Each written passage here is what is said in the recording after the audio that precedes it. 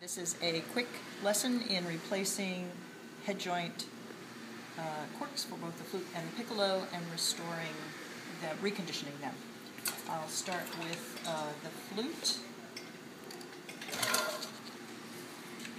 I first cut or break into the joint of each washer to release it.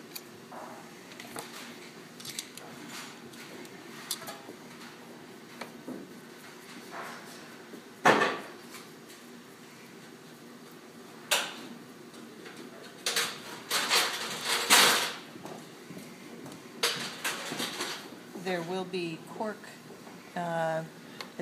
residue attached, because these, as you will see, are shellacked to keep the cork from spinning inside the instrument.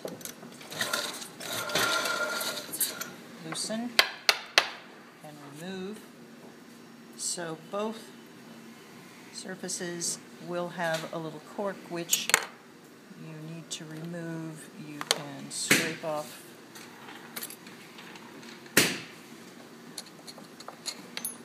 and clean the surface until you have, not perfect, but relatively clean on the inside. So we will have done this for both the flute and the piccolo. Again, cut in with a knife close to the washer just to break that shellacked seal. And then you're prepared to attach the new refreshed cork. We like here at Burkart to seal this with some hardened or heated shellac. So first I'll apply the cork partially onto the threaded rod,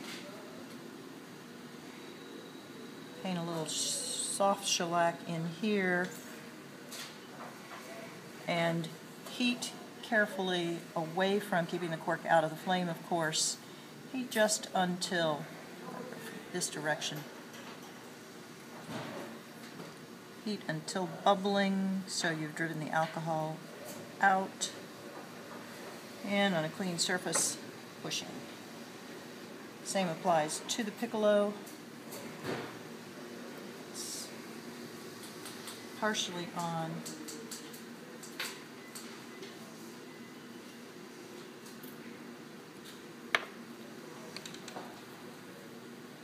Add the shellac till bubbling.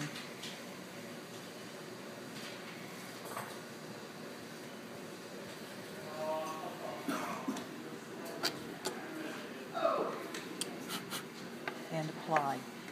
The top face of the washer likewise is scraped until clean. This one you will apply but not heat. It's not necessary. The shellac will in time dry, of course, and therefore you keep both of your corks from spinning.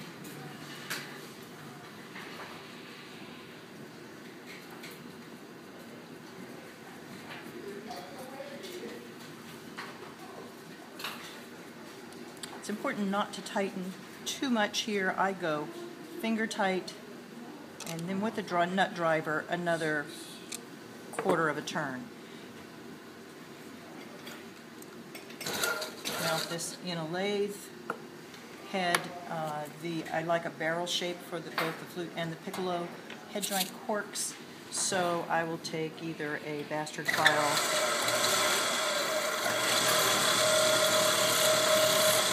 or coarse sandpaper. 320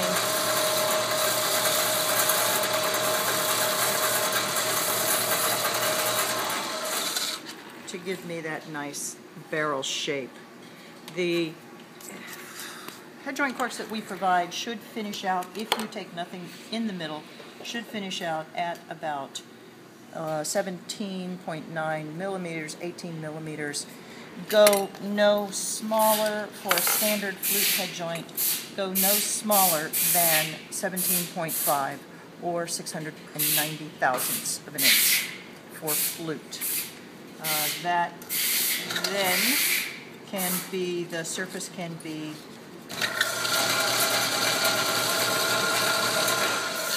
quick sanded with a fine 1200 paper and using the back of the sandpaper to give it a matte finish polish to replace.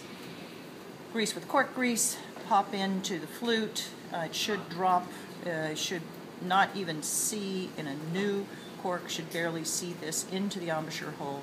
The rest is a good push and shove, align, and then wipe all of the cork grease out of the inside of the head joint with usually alcohol on a cloth.